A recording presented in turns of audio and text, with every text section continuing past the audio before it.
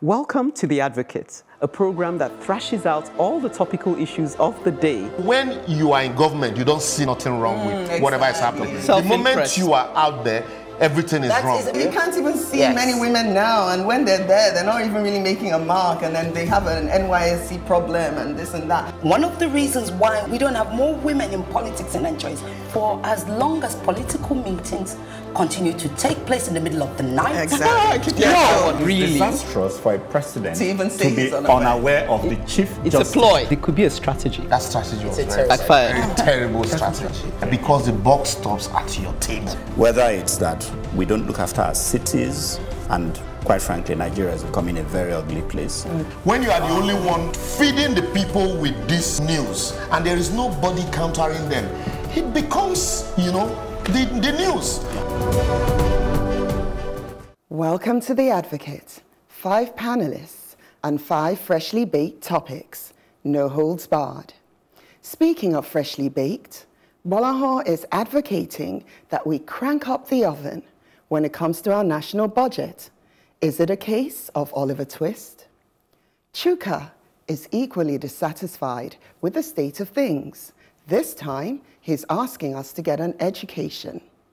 Folashade, our fresh advocate and doctor in the house, wants to bring us into the 21st century as concerns mental health. Ekene makes an assertion that Nigerians are one of the wonders of the world.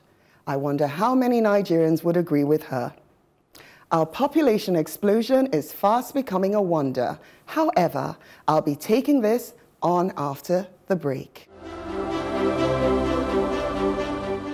If it isn't nipped in the bud, the slender sapling eventually becomes a towering tree.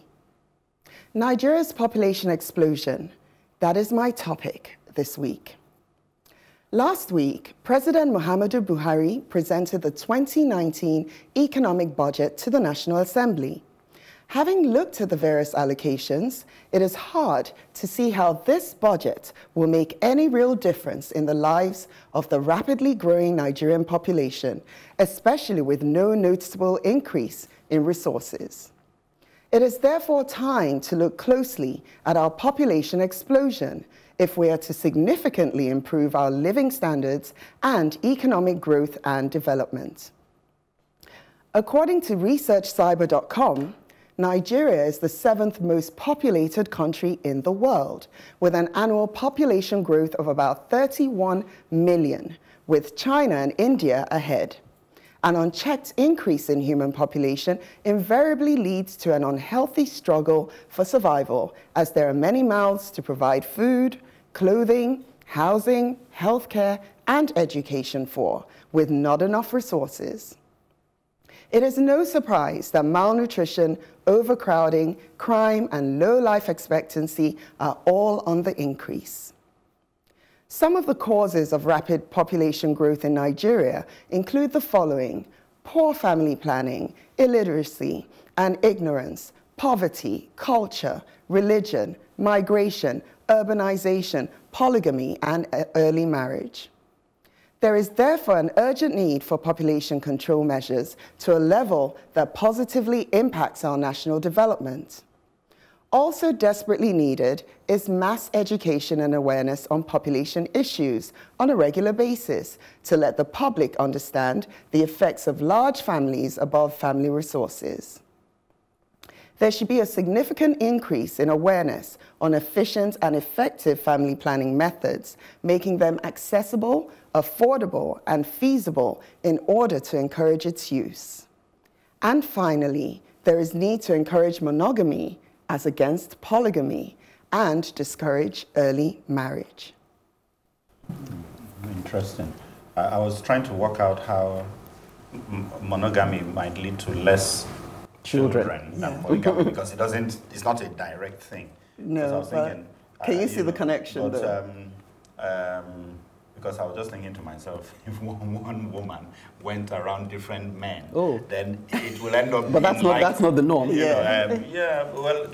Well, some have children. Baby mama. But, I was just wondering is it that what will happen is that many women will supposedly go unmarried, is what you're saying, would rather leave some women on the shelf. Oh, you think that's why you have polygamy? No, I'm just saying that those are the kind of things that will happen, of course. Because Well, if we have polygamy, it means that there's women that want to be second, third, or fourth wives, not necessarily because they feel any low esteem or anything. It's just, I don't know, whatever. But what I'm saying is, it means that we will have women on the shelf. Now, is that another problem, or is it okay? Wow. Okay, that wasn't the angle I was going to come at you from. Not socially, is it going to be another problem that we're going to deal with? There is a numbers side to that, yes. which is to say, what is the population of eligible men vis-a-vis the eligible women? If we don't even have that numbers, we cannot begin to take a call on what you're suggesting. But my worry is when you have an economy growing at 2% or 1.9%, and a population growing at 2.6, 2.7%, we will continue to throw more people in the pool of poverty because the population is growing faster than the resources that are required to support them. So that is very fundamental to the issue on the table. I felt that really we need to be looking at it as a public health concern. Right. And it relates very much to what we're going to talk about later in terms of my concern around mental health. The issue is that there is an increased risk of mortality when a woman has more than 4 children. And I went to check the stats, and actually in this country, the average birth rate for women here is 5.5. So already you find out that there's increased mortality. Second thing I checked out is we actually have a national strategy on family planning and birth control, but I don't believe that it's been well articulated. Exactly. Apparently there was a commitment in 2012 where there was supposed to be a program that ended in 2020 with the aim that by 2018, 38%, I believe, of our female population should be using contraception. Now, I have to say that I've not heard of that, and I'm a medic. And I wonder, therefore, how this is being articulated, how this is being rolled out on a state level, on an individual level. Also, the funding that goes with it. I was speaking to a pharmacist yesterday who said she actually educated me that family planning contraception is actually quite cheap. But the challenge becomes about our perception of that. She said she spoke to a woman who told her that, you have to get all the children out. For as long as she sleeps with her husband and she conceives, she believes that it's the right thing to have those children. So I think there needs to be, more work on rolling out or allowing everybody to know about this national strategy and psychoeducation. Yeah. Okay, I think I'll have a slightly different position to what I've heard so far. And clearly it's responsible to not just have children, but have a plan for your children. But I've always believed, and I will always believe, unless I'm given I don't think I'm likely to be convinced otherwise, that children are a blessing, and the more you have as many as you like. And I'm an advocate of have as many as you like, simply because I just see that human beings will never be the problem.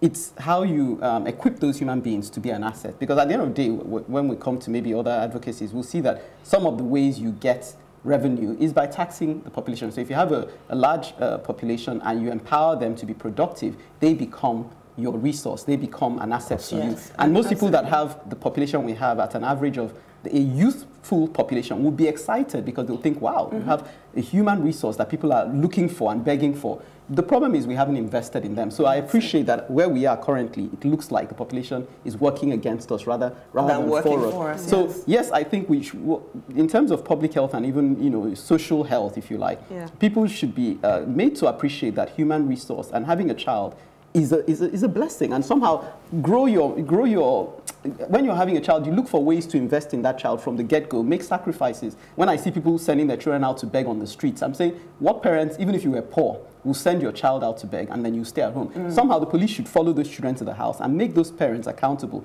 for the children they're having. So I just feel you don't even have to have more than 2 children to show neglect for the 1 or 2 children. So I want to look at more of the sense of responsibility towards the children rather than, because I think at the end of the day, it's good to say, look, inform people, let them make an informed choice. But I'm not an advocate for take away that choice or impose a restriction on their ability to have as many children as they want. I think from my advocacy, I wasn't trying to take away from any. It was really just putting in measures. I think more about educating people so they can make the right choices. We had a cook who had 11 children, and he's not able to send, there's only one child that's going to school out of the 11 children. Wow. And that child, he's not even the one that's paying for that child to go to school. And then he has all these boys that do nothing but turn to crime and just cause, because they're not working. So, and when, you know, my aunt, who's a nurse, spoke to this cook and said, you know, have you considered family planning and things that, he was like, what is that? You know, so that mindset is not even there for many families, and they're just producing all these children. And when you ask them, who's going to take care of this? They say, God. God meaning the rest of us, obviously, because that's how it's going to happen. No problem at all. But the point is, make informed choices. Don't bring children into the world so that they can become beggars for you. You know, don't bring them into the world so that you can use them as a way to increase your revenue. Sacrifice, like you said, for your children. I really don't care how many children people have. Just don't take care of them. Yeah, take care of them, and then don't make them a burden on society. Don't make them criminals, because effectively, that's what they end up being when they're not working. However, because of the situation we find ourselves in today, that the country isn't working, much as I would love to agree with Ekene, I have to say that for now, we must put in measures. You know, there's such a thing as you put in measures. This man has just closed the borders. I don't think he's going to close them forever, but he thinks he's doing a good thing, and he's closing it for a reason. So we have to do something now, and we can release it later, and you can have the 7 you want. You know? All right, well, advocacy is also about foresight and prevention.